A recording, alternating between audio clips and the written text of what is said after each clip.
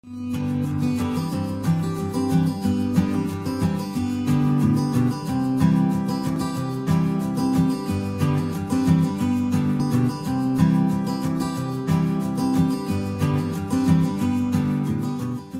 afternoon. Good afternoon.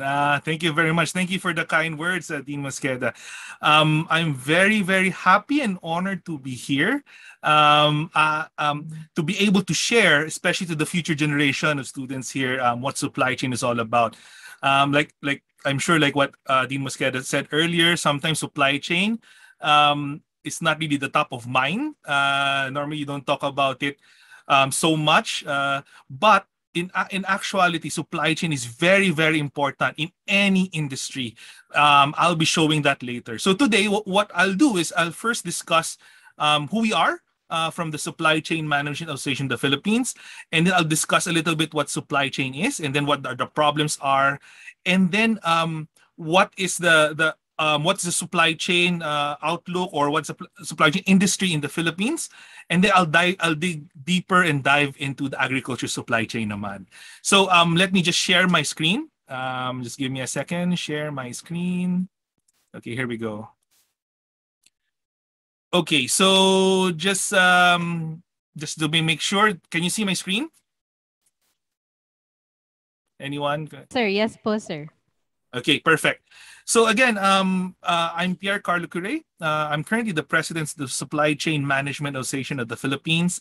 I also am the CEO of a tech logistics startup inside SES. So I'm going to be discussing the role of the supply chain management in agriculture and food security.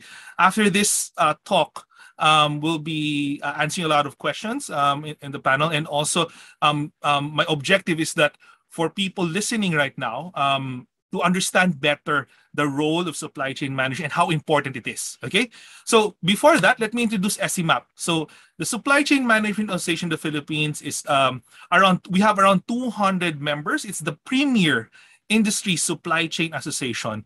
It's comprised of large FMCGs, large 3PLs, like fast-moving consumer goods like Nestle, Unilever, Procter & Gamble, e-commerce giants.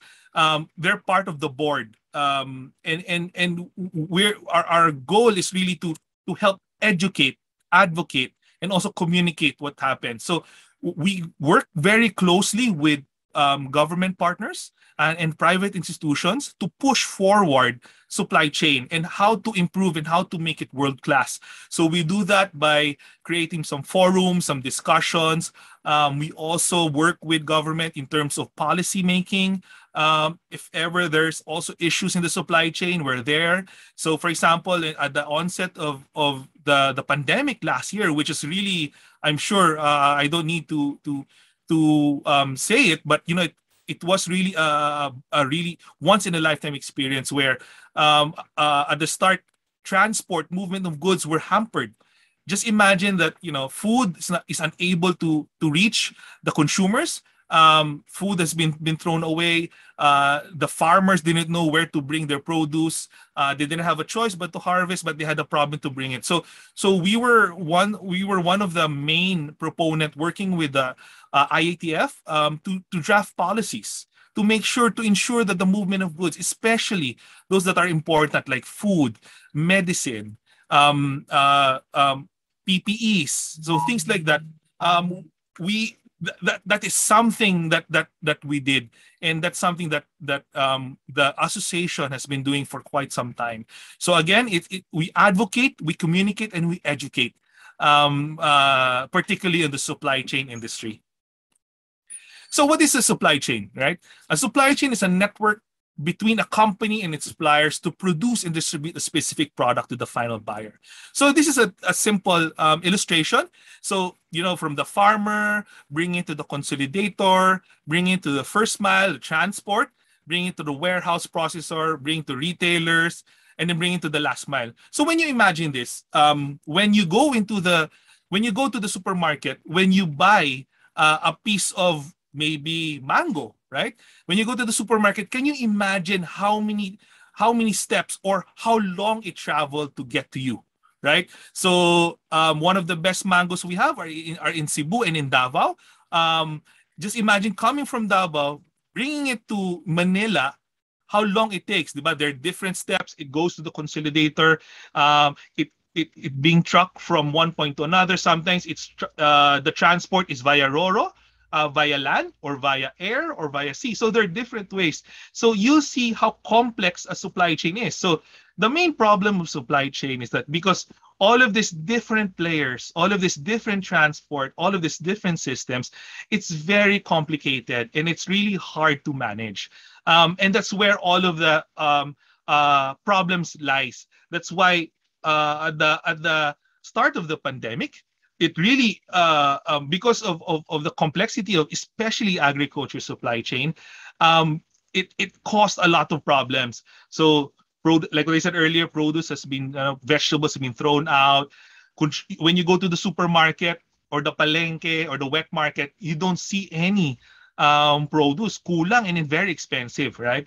So just but before I go deeper into those problems, let me just give a snapshot of the Philippine supply chain and logistics. So we have 7,641 islands, right? Approximately 300 square kilometers.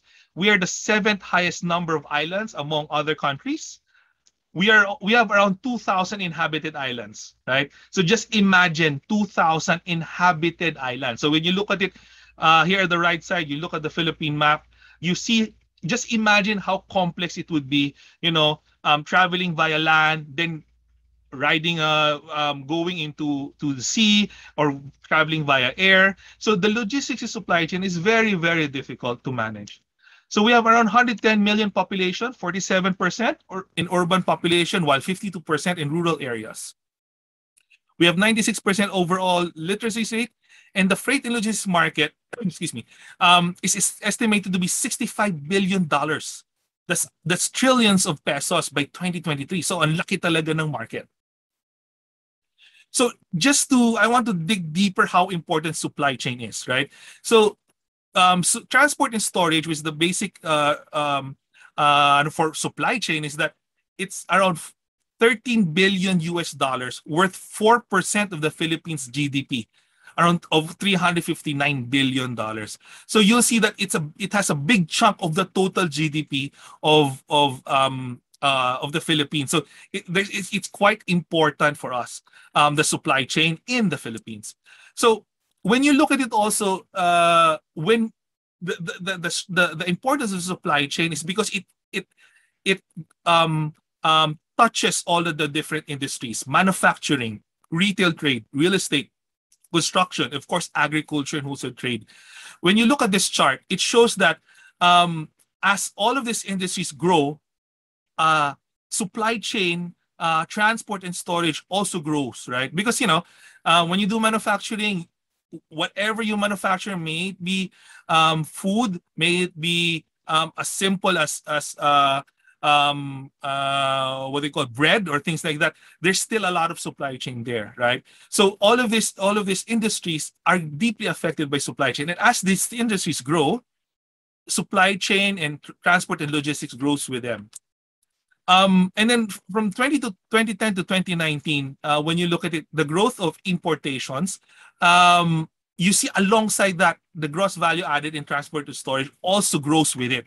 So the more importation, the more logistics supply chain grows with it, because right when the imports comes in, you still have to distribute it all over the different islands, 2,000 islands in fact, right?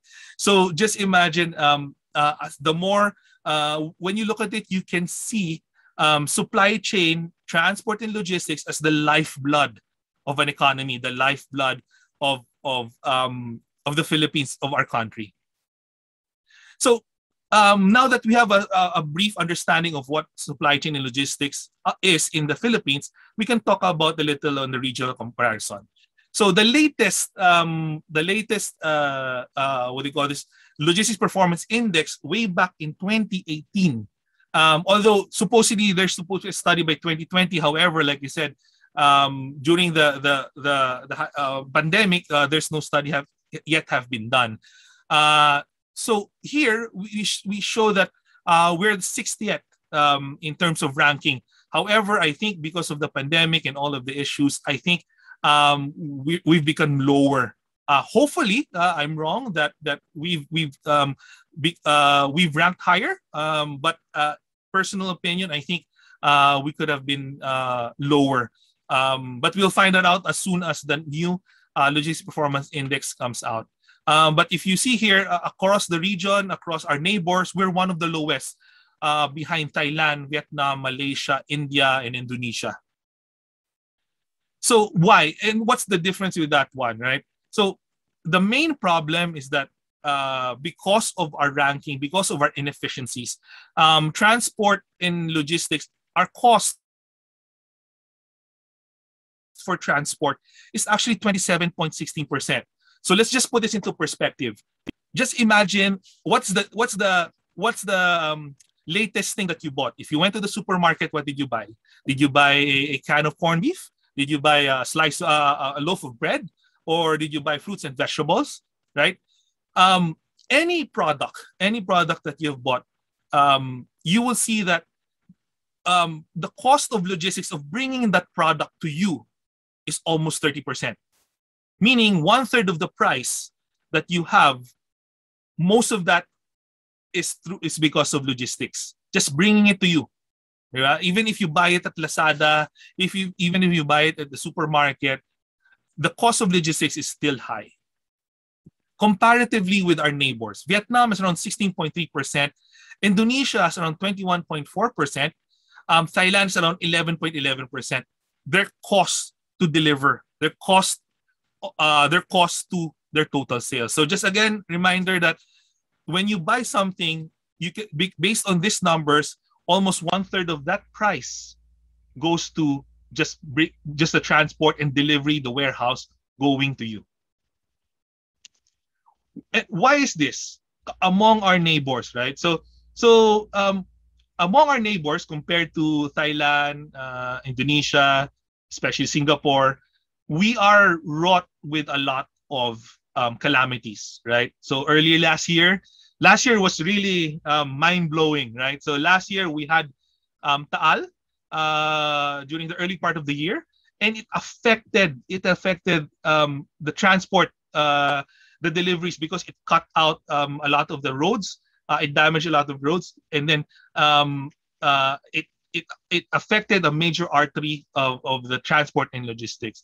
So aside from that, there are a lot of storms. We get hit with a lot of storms. Now I think we're having some, I don't know if it's signal number 2, but we're going through another heavy rains right now, and it causes flooding. And all of this flooding, all of this damage affects, hampers logistics. It breaks the chain, right? So just imagine kung the products from Visayas, the products from Mindanao, with all of these calamities, you'll not be able to deliver. That's basically it, right? If there's flood, you're not gonna be able to cross. And being in a very archipelagic country, where signal number 1, no vehicles can cross via RoRo, via our roll-on, roll-off boats, right? So that's another problem. So that adds to a lot of cost. Just imagine that if you're not able to deliver, it takes a few days more or longer to deliver, the cost just adds up. So that is the challenge of the Philippines, and that is why we are having a lot of these issues, right? So especially inter-island shipments is greatly affected by all of these calamities. So the good thing is what I can share is that there's a very strong relationship with government, particularly DTI, especially the group of ASIC-GENE and the e-commerce and logistics bureau of the Department of Trade. We formed Logistics Services Philippines, like a group of different association groups, transporters, stakeholders, to help solve these kinds of problems, to help speed up and provide a lot of solutions to hopefully lower our cost of logistics. And we're very happy that this partnership is able to speed up and improve our logistics, although especially during the challenge last year. So, but even all of these challenges even all of these problems in supply chain and logistics, I'm very hopeful for the future, especially with build, especially with all of the bridges being done, all of the infrastructure that is being done. Infrastructure is actually is the one that will help supply chain and logistics, because if you have a proper infrastructure, you'll be able to deliver, you'll be able to bring your goods faster, right? So just put it this way. Imagine roads from the farm going to the trading post, right? If the roads is not paved, if the roads is not is mud and dirt, the travel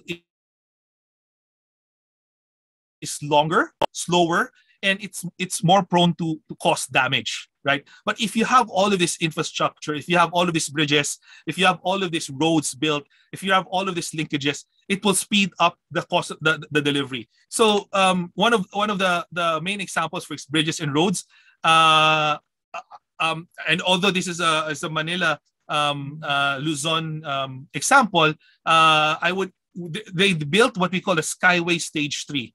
So it's a road here in Metro Manila that cuts travel time between north and south from 2 hours to just 30 minutes, right? So this is one of my favorite infrastructure projects, because when I travel to the north, what I used to do around 2 to 3 hours, it just takes me 30 minutes. Just imagine the implications.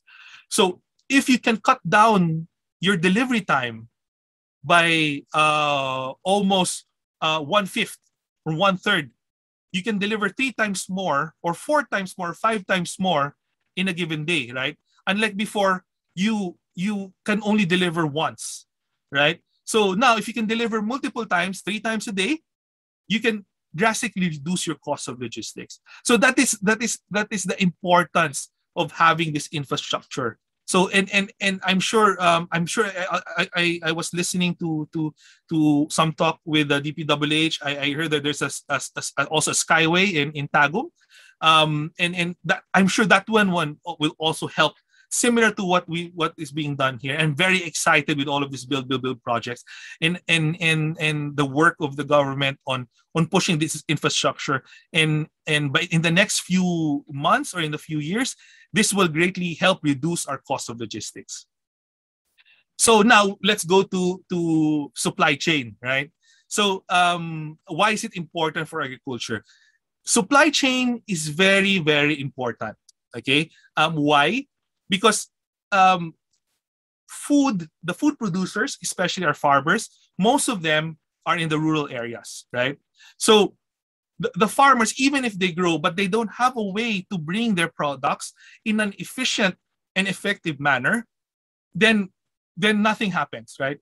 Even if we cannot connect both the supply and demand, the supply meaning the farmer and the demand meaning the consumers, nothing happened. No trade happens. There's no purpose for the farmer to grow their crops. There's no and then on the consumer side, there's no supply that's coming from they can get. So an efficient and an effective supply chain is very important. Okay, so just before I go deeper into that, I just want to tell a story. So my father. My family is from Davao, actually, Panabo. So my grandfather and my father has a lot of farms. You see here, this is the background. We have a coconut farm.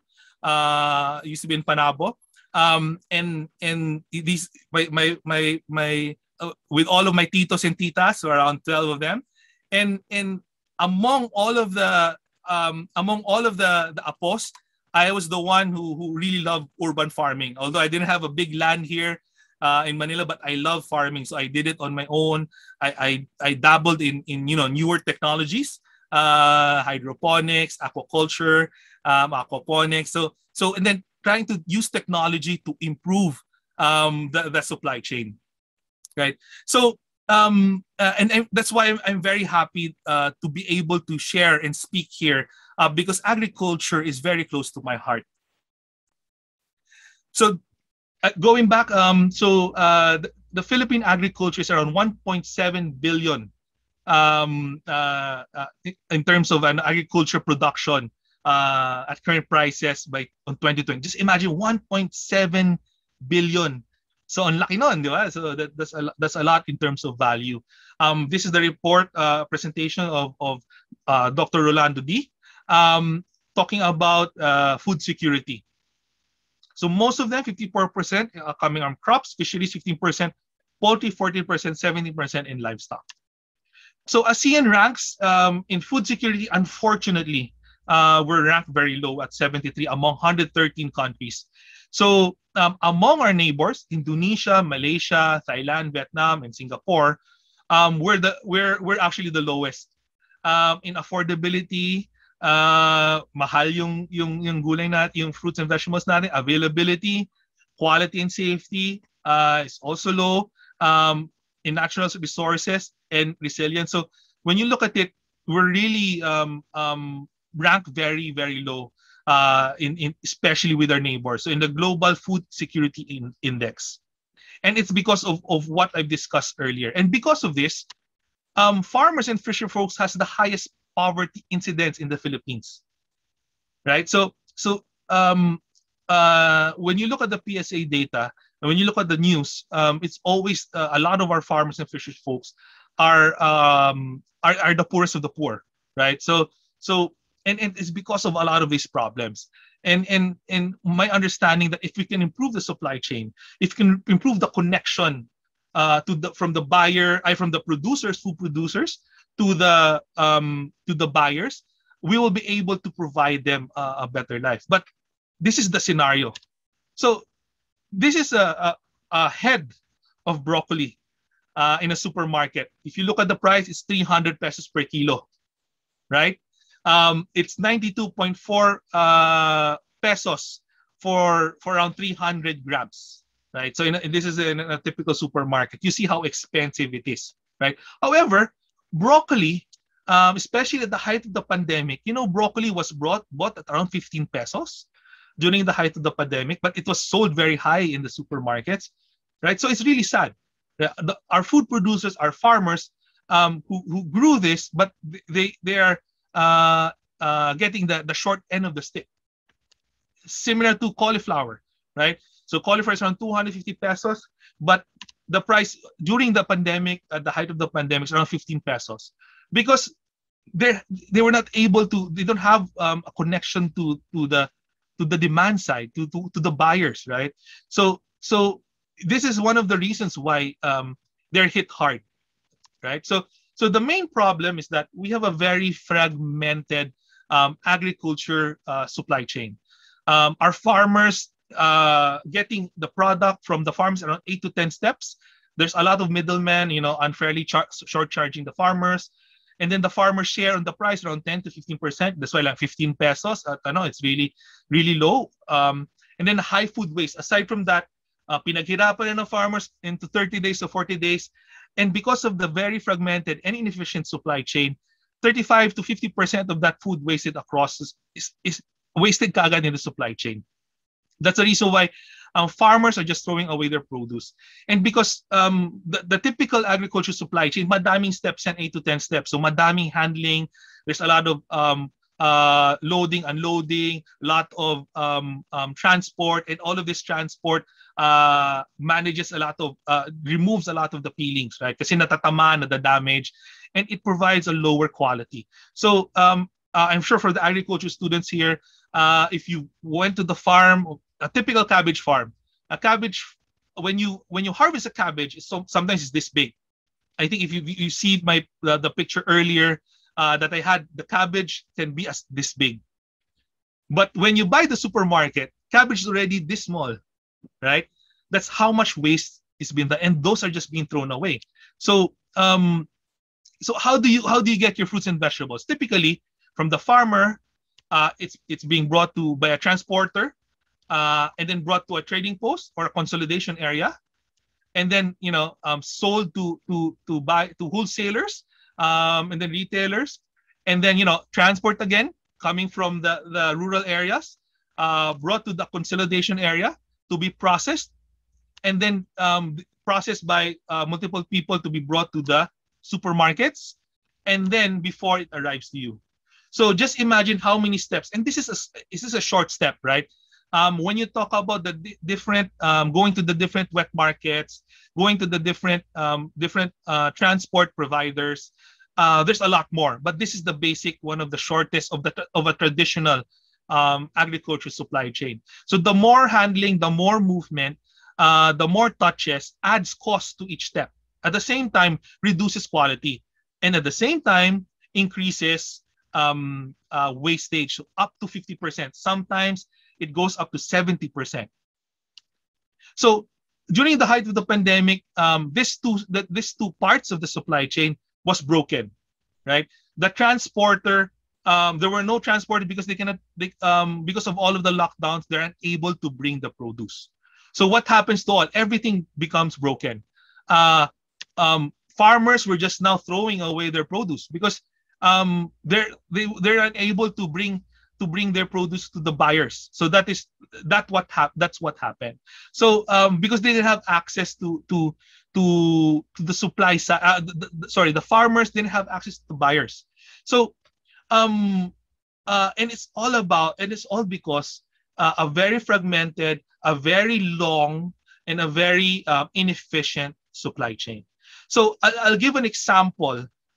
What kind of innovation in supply chain that allows that will improve, that will help the farmer improve the quality and provide a connection to from the farmer to the buyers. So and then let me just talk about some supply chain innovation. So last year, because of the pandemic, we worked closely the SCMAP and also my company Inside SCS developed alongside USAID as our main partner, developed the delivery platform. So our objective for the delivery platform is to shorten the supply chain, right?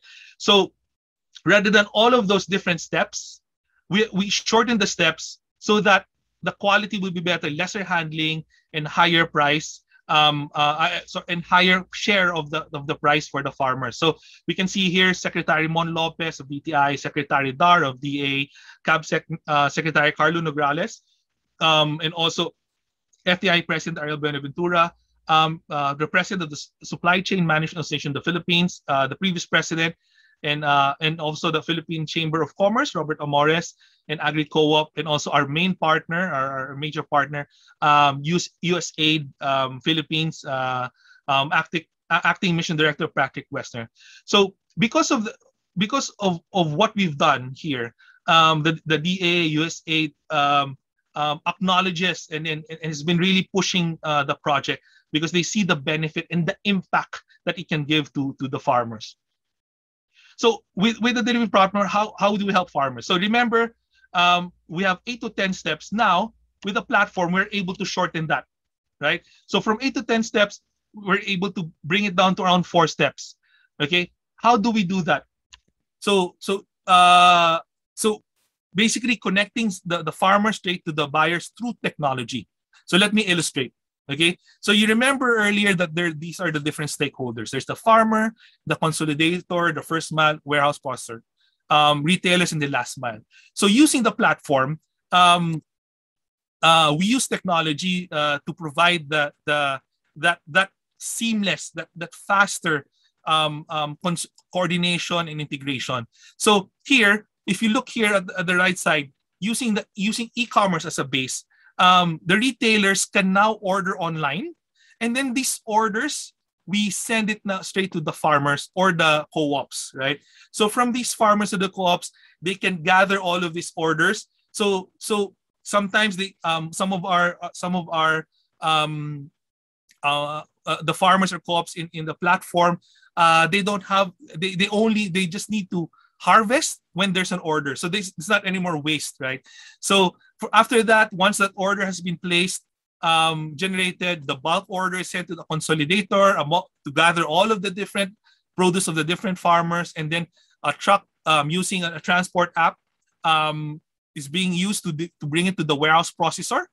So then from here, there's an inventory app that can generate all of the pick list, all of the way bills, so that it can be delivered, it can be sold by the retailer, or it can be sold by directly to the consumer. So with this approach, it greatly shortens the supply chain, right? Rather than 8 to 10 steps, madaming steps, using technology, the farmer, the consolidator, even the retailer or the buyer can directly order to the farmer themselves rather than waiting for each step to come in.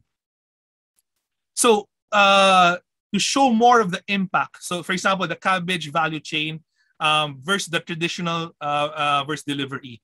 So when you look at it, here on the left side is the traditional value chain or supply chain for cabbage. So the farmer sells at 18 pesos, farm gate price, and then the disposer buys it 20 pesos. It adds another cost. Assembler adds another cost. Middleman, trader adds another cost, and then wholesaler adds another cost.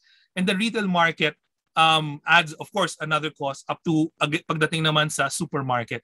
And then when it arrives to you, sa end consumer, the cost is already 700%. Like what I showed kanina, di ba, with the price of the broccoli and the excuse me, the cauliflower, right? So ang taas na because all of these steps adds and increase the cost, di ba? So by the time it reaches the consumer, mataas na. And delivery, because there's more of a direct relationship between the buyer, the retailers, the consumers going to the farmer, and then the farmer is able to find to increase their market to where they can sell. We're able to increase the farmer income, buying it them at a higher price, around 50 pesos, and then adds it. Of course, you still need consolidation. Then there's additional costs, and then delivery to a central warehouse where the last mile distribution is being delivered, or where the supermarket is. So and then the end consumers, it provides a fresh and better quality. So it provides a higher income for these farmers, lower prices for consumers, and then 10 to 20%, at least 10 to 20% directly for the consumers, and then fresher vegetable because lesser touch points. So mas fresh siya dumarating kasi multiple handling, lesser ngayon ang damage. So because of that innovation, because of the using technology or optimizing supply chain, right?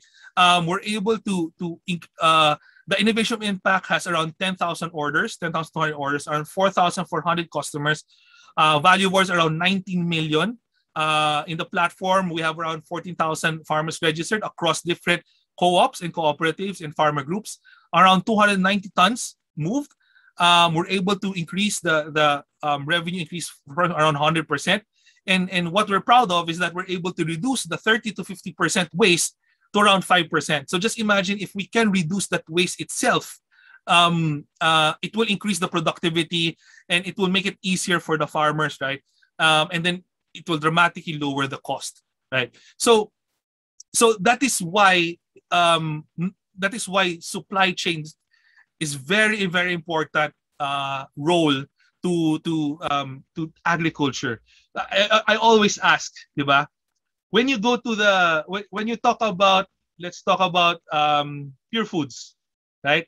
When you look at the can of corned beef, right? When you got can of corned beef, you will be surprised. Why is a can of corned beef more expensive than the head of broccoli earlier? Diba? Broccoli kanina 200 per kilo siya, diba? Pero yung can of corned beef, which goes through a lot of process, right? So imagine nyo, ang corned beef, mas madaming dinaanan yun. But the cost is lower, right, compared to our vegetables and fruits na lesser dapat, di ba? It's because our FMCGs are multinationals, the likes of Pure Foods, the likes of Nestle, Procter & Gamble, their supply chain is very efficient. That's why they're able to lower their cost very much, and they provide the consumers a high quality, lower cost product. So that's all about supply chain and logistics. And that's something that we want to do, and we ask everybody to focus on when it comes to providing a lot of value to our farmers, to the whole agriculture supply chain. And because of this types of impacts, we're able to to greatly add value to everybody and reduce the cost, increase the revenue, and also reduce the waste.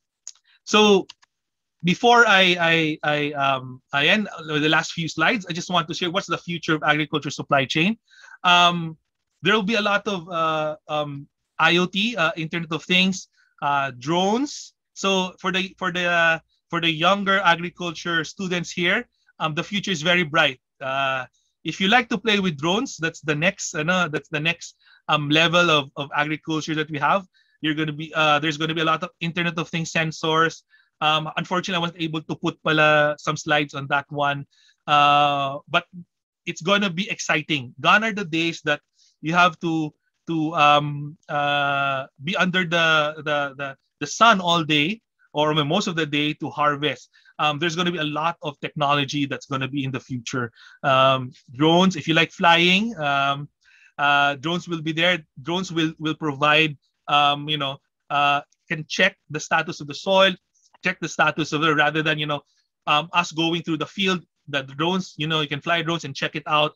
Kung saan may sakit or what's the quality of the planting, etc. IoT sensors on the soil that can check what kind of nutrients lacking or not, and then we can provide a very specific targeted approach on providing those nutrients. And then there will be a lot of robotics in the future. I suggest checking out the Netherlands and Israel. They're very good in terms of technology. You'll see a lot of future of agriculture and supply chain there. But what I'm excited, what I see the future is really e-commerce, right? So this is the e-commerce information for the younger ones, especially the agriculture students. Just want to go back to a briefer. I'm sure we have 110 million Filipino, 47.6 are urbanized, 142.4 million versus population of mobile connection. So madami dyan, dalawa ang cellphone. And you can see that there's a lot more mobile connections, mobile SIMs out there in terms of population. Internet users around 73.91 million in terms of population. And then active social media users, yung mga nagti-TikTok, yung mga Instagram, and then yung mga younger ones, yung mga batch ko ng mga younger ones, yung mga Facebook, yun yung mga. So madami yan. So lahat yan is all social media. And 89 million of the Filipinos are in social media.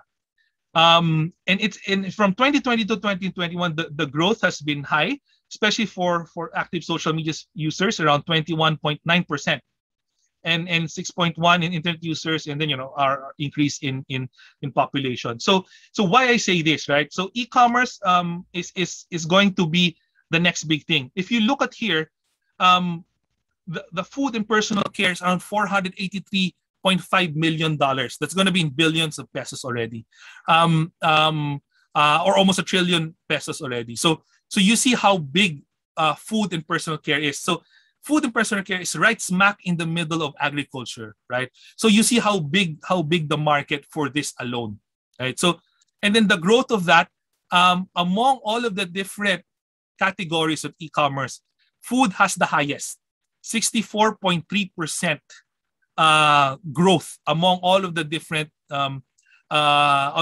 platforms. So this is because online selling, online buying, maybe Facebook Marketplace or Lazada, or Shopee or Grab. The growth has been really big on food and personal care. So using technology, using future agriculture practices, future technologies to provide a faster approach, shorter distances, more direct to the end consumer, will be the future of our agriculture supply chain. So just to do a short recap, supply chain is very, very important because it's not only in agriculture but also in all industries. But it's more important in agriculture because currently our agriculture is very fragmented. It's very inefficient. There's so many steps to bring the produce of the farmer to the consumer, and it adds a lot of cost, and it reduces quality and adds a lot of waste. So, but when we optimize the supply chain, when we find ways to where we can shorten the deliveries, maybe using technology, or maybe just revisiting or infrastructure, or just finding ways on how to provide that shorter supply chain, or maybe cold chain. So those technologies we need, and I ask all of the students, especially here, you're the future of our country, and the agriculture students to come in and find all of this wonderful future technology in agriculture, so that we can feed the nation. You are our hope. You are our future, and I thank you for attending, and I'm very happy to be able to share. Thank you very much. Again, I'm Pierre Carlo Curay of the Supply Chain Management Association of the Philippines, and thank you for having me here. Thank you. Okay. Thank you so much po, Sir Carlo, for that very fascinating na presentation. Ang dami rin po namin natutunan from what you've discussed earlier. So now, sir, let's move to our open forum. Okay lang po ba na mag-start na tayo? Yes, yes. Okay, so now sir, for our first question, ito po, meron pong nagtatanong, does your organization offer supply chain and logistics training? If so, where should we go and how to avail of these training sessions?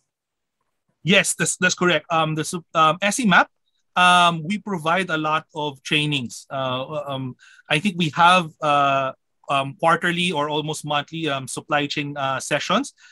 Supply Chain Live, where we have a lot of practitioners and experts, and also from the academe that can provide their knowledge, their experience, especially high-level supply chain experts that came from large FMCGs. So there are a lot of our mentors and educators on our end. Like they said earlier, SEMAP, one of our core tenets is educate. So we have all of these programs. And I would like to invite everybody that in the coming supply chain conference that's going to be happening in October, you can visit our website at semap.org, or visit our Facebook page to get more details of all of these trainings and seminars. At just look for SEMAP, or Supply Chain Management Association of the Philippines, in Facebook. Okay, that's very good to hear. So, to our viewers, no, please do look forward to that. So, visit again is what Sir Carlo, Sir Pierre have said. Please visit their website, and also, please do look forward to their convention. Am I right, sir? Conference, yes, conference on October. So, para mas malaman nyo pa, or mas marami pa kayong matutunan about supply chain. So, yon. Thank you so much for that, sir. Let's move to our second question. Ito naman po, to become a competent supply chain manager, what skill sets should one possess? To be competent is it's a lot of technical skill set, but you have to be the thing is with supply chain is very complex, right? There's very you have to be able to, one, think technically, know your numbers, understand systems, right? But on the other hand, you have to also think creatively, because supply chain and logistics is all about finding creative solutions, right? Like we said, like when I showed innovations earlier, if you stick with the typical process, you will not be able to solve a lot of this. And supply chain and logistics is all about problem solving. The joke in our industry is that we solve most of the problems, but we don't get all of the credit. so that's the because pag may problema when there's a shortage of trucks, if there's a port that is that's over capacity, or there's a road that is damaged, we are the ones being called on how to solve these problems. Where for example, that one of the biggest typhoons, diba, Haiyan yata or Yolanda, that really devastated the supply chain. Talagang, especially in our in Ormoc, in Tacloban, talagang tinamaan sila. And it took a while, diba? It took almost a month before food produce was able to get there. However, our supply chain, what do you call this, colleagues was able to bring produce as soon as naging available. Our partners, our members like Nestle, Unilever, Procter and Gamble were able to bring in goods kaagad. Because they already planned out ahead on how to bring this into Tacloban. So as soon as na lift yung na pwede na magdala, they were able to bring it, right? So it you need a lot of technical knowledge. You need a lot, especially the more complex it is, the more engineering knowledge do you need, but you also need the creative side because you need to understand where can we find and how to solve these problems. So you need both. So that is my take on it. Okay, thank you so much, sir. Very well said. No? And then, oo nga, yung mga supply chain managers or actors natin ay talagang mga quiet workers lang, Yeah, incognito nag-work. exactly. Exactly. Opo. Yun. So now, sir, let's go to the next question. Ito naman po, may nagtatanong. You have mentioned that logistics cost account for almost 30% of the total product cost. What are the strategies to reduce this cost? That is a very good question. Thank you for asking. Right.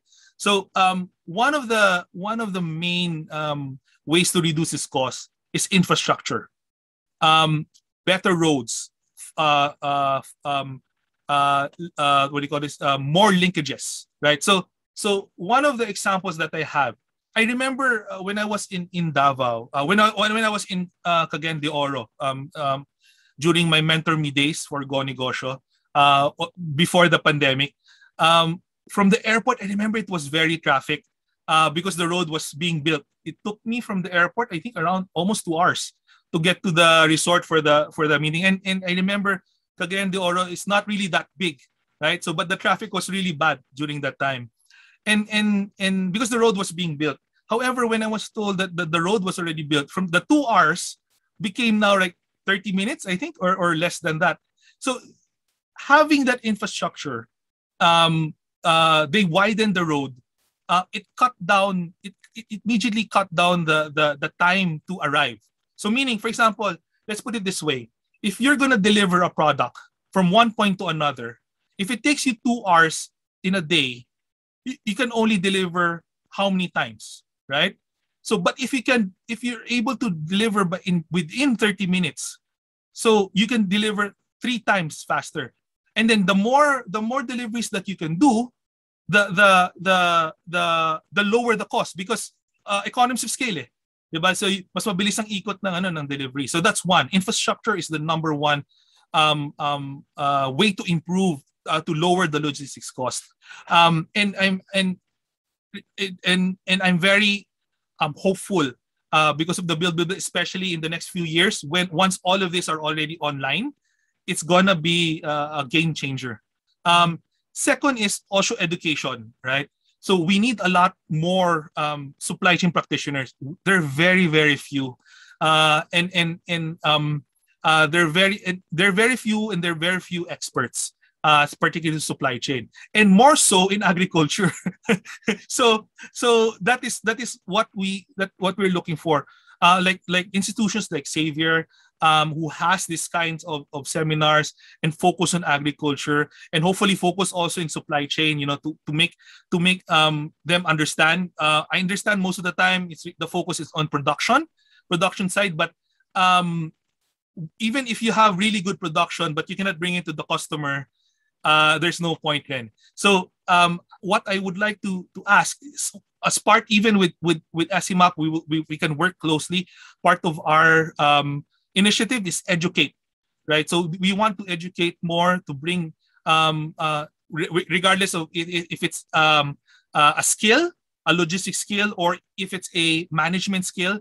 That's something that we want to improve and further bring about so that we can have more people to be able to solve more problems. And I totally believe, right, a lot of the problems that's happening is really it's more on supply chain and logistics. Now, bringing the goods, the quality and all is in the supply chain. So, and then the third one is closer ties with government. More private and public partnership. However, in the past few years, I see a big improvement on that one, especially working with DTI, especially working with DA. There's a lot of close whole of nation approach, whole of government approach that's been happening, and we're very happy with that. And then just last year, we've seen the results of that kind of partnership. So going back, but among the three, infrastructure, I believe, technology, I believe will be the best, especially the future technologies will be the best way to reduce that cost. And once all this online, I'm seeing maybe from 1/3, from around almost 30%, we can lower it around 15% to half, or around lower than 15%. Hopefully, if we can go to 11%, that will be really great. We can bring more products.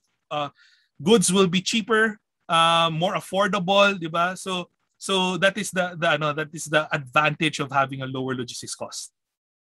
Okay, thank you so much, sir, for clearing that up. No? And then just a recap, sabi nga ni Sir Pierre, that is infrastructure, education, close relationship with the government or linkage with, between the public and the private sector, and lastly, technology. So, nga po, we are also hoping no, na in the near future, the cost would really be at least man lang cut in half so that happy tayong lahat. Yun nga. So, yun, sir, thank you so much for answering that question. Let's move to the next one. Ito naman po, may nagtatanong, for smallholder farmers in remote communities where IT infrastructure and capability is still non-existent, how can Deliver e-platform help them? Yeah, one of the because like I said earlier, delivery is a multi-component. There are different solutions, right? One of the major solutions that we have is a farmer app, right? We've talked to a couple of farmers, especially smallholder farmers. One of their asks is that if they get access, even just the pricing of the different trading posts, right? So that they can have understanding, okay, magkano na ba dun sa trading post na to, so that they can choose where to bring it, right? So because most of the time they go they harvest and then they bring it to the trading post and hope na kung sino pwedeng bumili. Diba? Most of the time that's what happens eh. And that's where a lot of the disconnect happens na madaming na short change sila na minsan bago dating medyo sorry babaratin dahil nga baka kumain sabay-sabay, diba? But if these farmers are able to provide that they understand kung saan trading post, then they can bring their products there kasi nakita mas mataas pala yung presyo diyan. So those are a simpler thing. We've also incorporated also SMS na kunyari gusto ng farmer, SMS lang meron siya, they can send an SMS to delivery, then it's gonna send back, okay, ito yung prices na sa trading post na to, so that they can check that out. Just an example, for example, there was a farmer that was checking 3 trading posts in Luzon. In fact, because dun sa isang trading post may shortage, dun niya nadala kahit malayo, it's farther. Yung trading post ito sa South Luzon pa, pero galing siya sa North Luzon. Kahit deliver niya sa South Luzon, mas malaki pa yung naging kita niya, 'di ba? So those are the advantages. And secondly, on the farmer app, we're looking at providing that they can upload their produce. So sabihin natin 30 days magkakaroon sila ng carrots na ganitong kilo, 'di ba? And this information will be sent now to the buyers. So baka yung mga buyers na okay lang ako nga 30 kilos. For example, we're working with a lot of what do you call this? Yung sa DOST, yung Nutribun project. So one of the bigger food processors, one of the big bakeries, we were able to connect them to a squash supplier, right? And that the squash supplier, I think they ordered around 25 tons, right? Pero we're able to facilitate that connection. But before, they were having a hard time kasi bibili lang sila ng squash sa pinakamalapit na palengke, which is gonna be more expensive, di ba? So here, connecting them directly to a co-op or a farmer group or the farmer themselves, it can shorten now rather than from farmer, like sabi ko kanina, from farmer, transporter, trading post, palengke, bago dumating dito sa food processor. Ngayon, diretso na yung connection. so they can supply na, and then the cost is lower, and then they will be able to make more nutribonds na ano for for our children, for our students, right? So that is what we're doing, and the smallholder farmers can now provide that we can provide that now to the technology to smallholder farmers, regardless of they're only using SMS or regardless of they're using a mobile phone. Okay, thank you so much, sir. And I think this is this next question is actually somewhat related lang earlier. And I think you've answered a part of it, but still I'll ask lang if you have anything to add po. Ito from Sure. one of our Facebook user, from Keith Huntilia. Sabi po niya, not all farmers have high education and have internet connection in their area. How would or can they accept demand through the app? Thanks. Yeah, that's a good question. We've considered that actually. That is why we work with two groups. We work with a lot of co-ops and a lot of farmer groups that can help educate the farmers that are not yet familiar with the technology, and that's why we brought in even SMS. Even at the bare bones na SMS, they can send their production. They can check prices, and then we can send buyers can send their orders to those farmers. But we're also working with JICA, hopefully to build something, a POC, a proof of concept on how we can provide more value to these farmers. We're going to be doing that study in the next few months, and hopefully we can further enhance this platform. But what I'm very excited about is, because of the pandemic, a lot of the farmers, especially the next generation, the children, are very tech savvy. So they use the app, they use Facebook, even Facebook, connect messenger group, Viber groups to sell their produce. So I understand the older generation might have some problems with newer technology, but the nice thing is their children, the younger generation who's going into agriculture through these technology platforms is picking up. In fact, in our experience, just imagine this: we do trainings to farmers via Zoom. So just imagine. I'm surprised. I'm surprised na the farmers are able to connect using their mobile phone. Nandun sila sa farm. Right? Or those farmers na walang internet connection, they go to the co-op they're part with, and then they attend. So I know it's a challenge, but it's not far flung. It's really it's being solved right now, and our objective at Delivery is really to push that further with the help of our government partners and development partners. Okay, yes, that's very true, no, and we are also very happy to know these things na our farmers are really adapting to the technology. So Yes. that's a very good thing. So ito po from Bobby Sidano, sabi po niya, adding AI to local farmers, it's additional cost. So who will take the charge of this cost now? Government didn't support from thereafter. Yeah, for delivery, when we use our technology, we don't charge the farmers, right? So we charge the buyers. Siyempre si buyers na may money, di ba? So because we are able to generate cost savings in the platform, in fact we buy it from the farmer at a higher price, because it's more direct. Di ba? When I showed the illustration kanina, the supply chain is shorter, so there's lesser cost, rather than imagine kung may 10 tao magdadagdag ng 2 piso or 5 piso at each stage, magiging ano na rin yan, 50 na rin yan, di ba? So, but if it's only four people, the savings we can give it to the savings on the platform, or the shorter supply chain, we can give it now to the farmer. So mas dadagdagan ka sa 15 pesos, baby, 50 na bili natin. On the other side naman, the retailer can also sell it at a lower price for the consumers. Right? Or the consumers can get it at a lower price kasi nga mas konti yung nagkakaroon ng savings.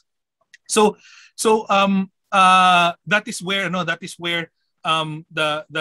where the cost of the technology comes in. So we charge the buyers, right? Part of our phase 2 of our technology is providing AI on the what we call demand planning or forecasting.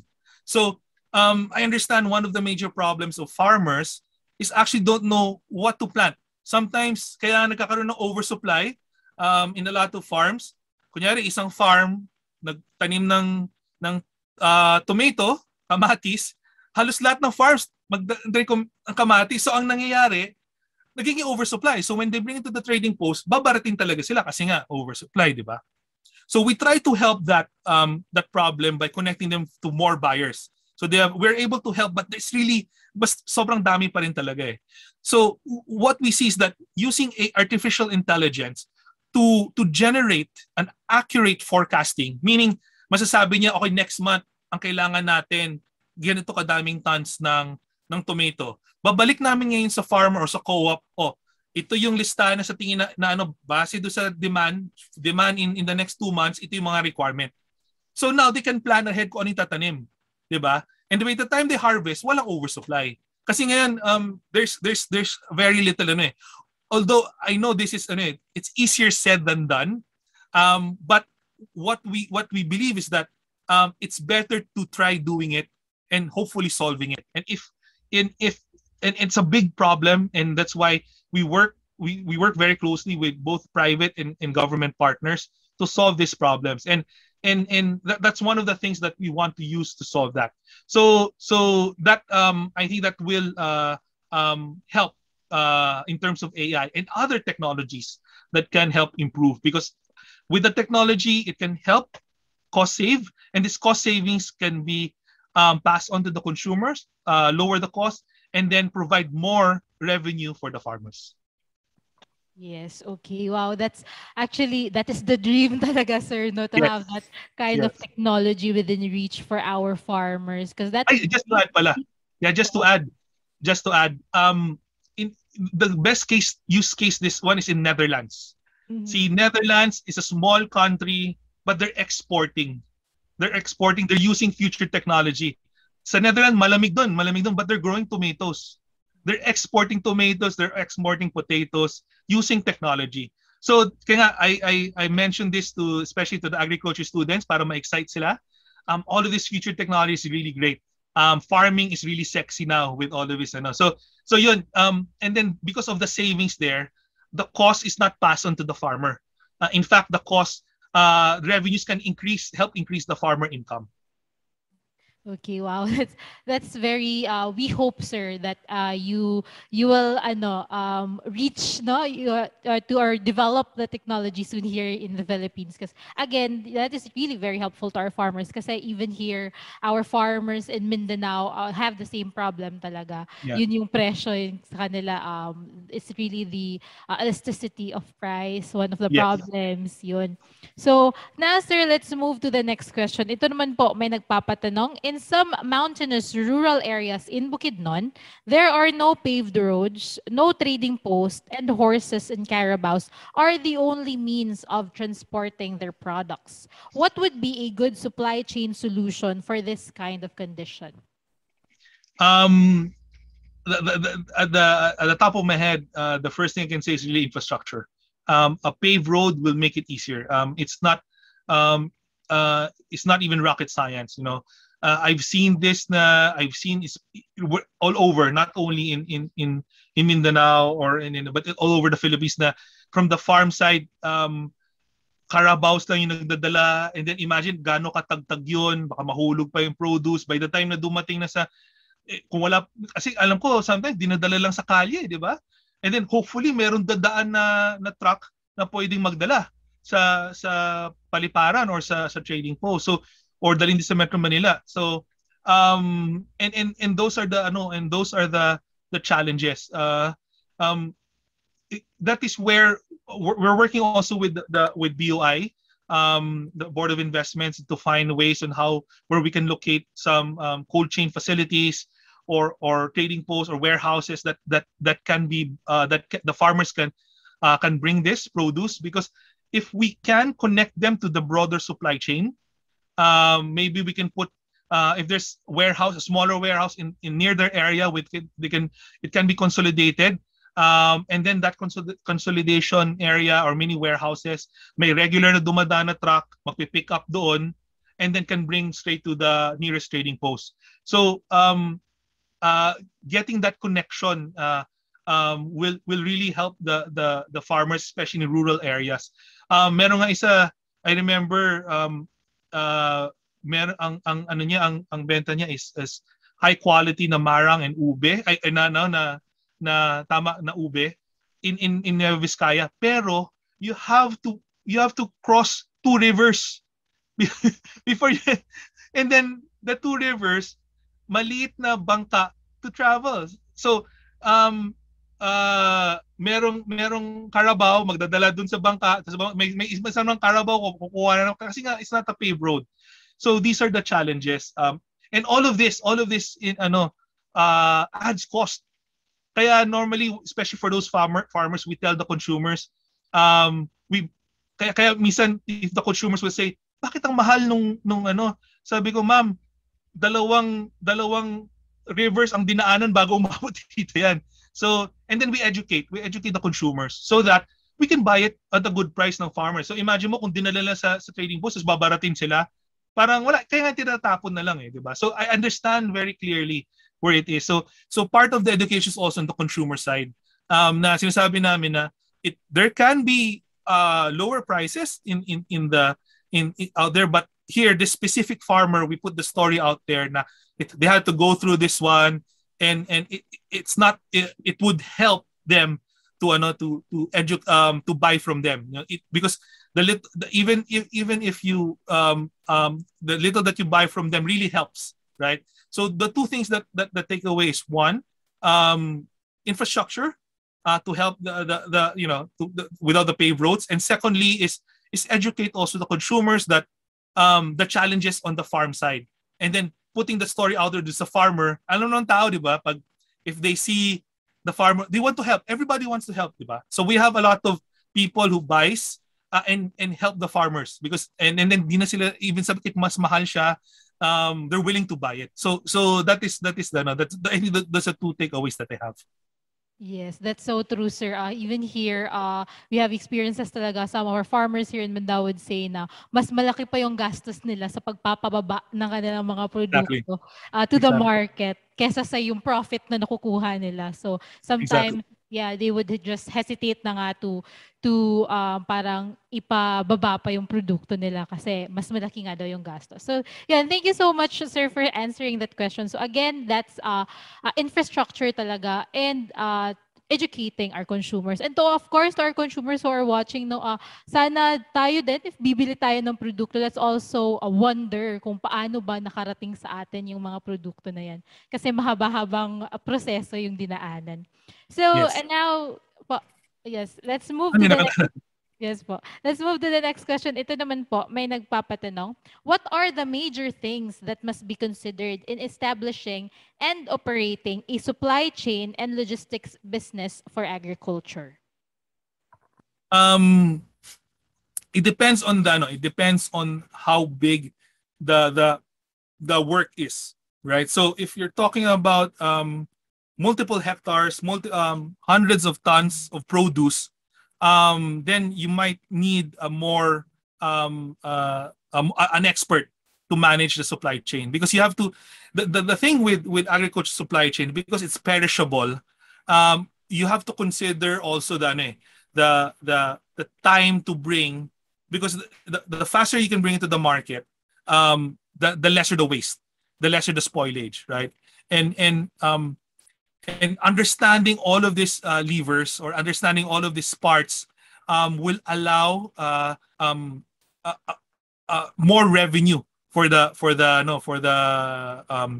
farmer, right? So, but if your operation is really a smaller one, maybe a few hectares, then you need maybe one, even the owner, just to understand what supply chain is, to have a basic understanding of what we call maybe safety stock, buffer stock, or even supply chain optimization, where we can improve, where we can cut cost, and where we can put a mindset that how to bring it faster to to the customer. So that's my take on it. Okay, thank you so much, sir. Now let's proceed to the next question. Ito naman po, from one of our faculty here in Xavier University College of Agriculture, in the agribusiness department. So, Sir Engineer Elenito Duran. So, Sir Boy is Oy. asking po, how is green logistics practiced in the logistics industry in the Philippines? Uh, that's a good question. Green logistics is very big internationally, especially in developed countries. However, for emerging countries, green logistics is not yet a big priority. The main reason for that is cost, right? So because it's costly to have a more efficient, maybe what do you call this? To consider a lot of the different reduction of waste, are what do you call this? Carbon credit, carbon emissions, all of that. So wala masyado in terms of pag emerging countries. But here we still have that, particularly for the large FMCGs, for the large multinationals. A lot of our members of the association subscribe to green logistics. They always ask their partners on what kind of green initiatives, maybe cost savings or improvement in like for example, if you're able to do consolidation, this is an example of green logistics in a FMCG or a multinational perspective. If you can consolidate more orders in a bigger truck, maybe compared to 5 trucks, you could put it in 1 truck. Your carbon emissions become lower, right? So mas konti ang diesel na gagamit, mas lesser ang CO2 emissions. So that savings alone becomes green, right? So a lot of them also use a lot of the FMCGs use what do you call this? Solar panels, use green energy. When they develop now a lot of the buildings, the warehouses, they incorporate also passive cooling. They incorporate also a lot of solar energies to make it more efficient. So that is one. But in eventually we're gonna get there because like what they said, the Paris Accords, di ba? I think by 2025 or 2030, we have to have a certain amount of carbon emissions already lessened. So we're gonna go there, but it's not gonna be as fast as the other developed countries because most of our restrictions here is cost because greening logistics is very costly, right? So, but there are a lot of initiatives out there that is trying to change that, like carbon credits. We have a lot of carbon credits. I think there's a lot of carbon credits projects, especially here, that can be used to offset that cost. So hopefully in the next future we're gonna get there more prevalently.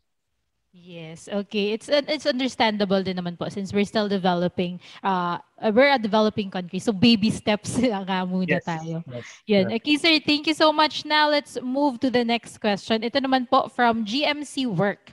Is there a plan in the supply chain to consider building trains to connect islands and to reach far-flung farm areas? Can you repeat trains? Do you mean trains? Trains po. Okay, yeah. So from my understanding, with build, they're developing a train from all the way from the north, going to the going down to up to I think Matnog yata in Sorsogon. So they've built a lot of roads from the north going to I think it's going to be finished in the next few years, going to the southern tip, Sorsogon, and then from there, of course, Roro na. I totally agree. Trains is the most efficient logistics that can greatly reduce logistics, can be greener than that can be also green logistics because it will cut down carbon emissions. And there's already being development on that side. From what I understand on the Build project, what DPWH presented, they want to put a train all the way from the north going all the way to the south in Bicol and Sorsogon area. I'm just not sure what's the at what stage it is, but that's a really good plan. From my understanding, the train is coming initially now is from the north, at least from Subic up to I think if I remember correctly up to the NCR, and then maybe going to Quezon, I think like that. But don't quote me yet there. But I believe there's a plan for that, and that's something that I'm very excited with. Because if you can put more cargo in trains, that's really more cost effective. At the same time, lesser in terms of pollution. Okay, thank you so much, sir, for clearing that up. Now, this is the last question na po kasi I know you also have somewhere to be pa after this. So ito po, considering the cost of fuel, vehicle maintenance, and other expenses, is the logistics business profitable? Um. Uh. Okay. Let me. The logistics business is profitable. Period. You just know how to manage your cost. The margins are quite good, but it depends on the clientele, right? If you know how to find the client, because logistics, remember during the pandemic, logistics is one of the few, actually the first industry that was still surviving. It was the first industry that was left to survive during the pandemic, because it's one of the most essential, right? Bringing food, bringing essential goods from one point to another is the most important thing. Without that lifeblood, people will starve, or people will not get their PPEs or their face masks or face shields, right? So transport and logistics is very important. Even during the economic downturns, like the 2007 crisis, 1997 crisis, logistics is still there, because at the end of the day, people still needs to eat, people still needs to buy, people still needs their goods. It's an essential thing. So you can still find it's still a business that is profitable. The only challenge is that how to find those customers. In general, the margins are really good, around maybe 30%. If you're really good at if you get a lot of good clients, and then around 15, maybe 20% for larger daily bulk clients. So it's profitable. It's really more of how to manage your costs. And I've seen a lot of, in all honesty, I've seen a lot of logistics providers just 10 years ago is one of the biggest, are already the biggest businesses, even what they call this, even becoming a listed company. So that is and it just shows that growth itself allows a good business, right? And the thing is, as a growing economy, the more we grow, the more logistics is needed, the more transport is needed, the more distribution is needed. It's really a profitable business, but you also need the know-how to go into that business. So that's my take. Yes, thank you, sir. Very well said. Now, sir, last request na lang po talaga namin. Last parting message po, or takeaway message to all of our viewers today. Okay. So first and foremost, I thank everybody who attended. I also thank Xavier University for and also D. Mosqueda to have invited me here. And one of my especially SIMAP, one of our major reasons of being is really to educate. And we want to educate, we want to inspire the next generation, especially the agriculture students. There was a study that the average age of our farmers is around, di ba, 60 na nga. Baka ngayon, kasi that was a few years ago, baka 70 na ngayon, di ba? And we need the next generation. And I'm really happy with the push of Secdar, of DA, inspiring the next generation of farmers. And on top of that, I just want to say that farming is not anymore what it used to be. Kasi ang kanta nun, di ba, ang tanim ay di biro, ang nakayo ko, di ba? But now, farming is sexy, especially with all of the technologies. With all of the technologies coming in, and it's perfect for the next generation to develop these technologies, to develop this new ways of agriculture, and get inspired by other countries like Netherlands, like Israel. Just imagine, put it this way, Israel, desierto yun eh. When you look at it as a desert, but they're able to grow crops. They're even exporting. Tayo, we are blessed with God. We're blessed by God that we've given a very highly dense, nutrient rich country and soil, agriculture country. So shouldn't be very hard for us. And with technology, I'm sure we will get to a point that we'll be exporting all of our beautiful, high value crops. And that's really my parting words. I want to focus more on the next generation, and so that the Philippine population the world population is growing, and we need farmers to feed not only our country but also the world. So thank you very much.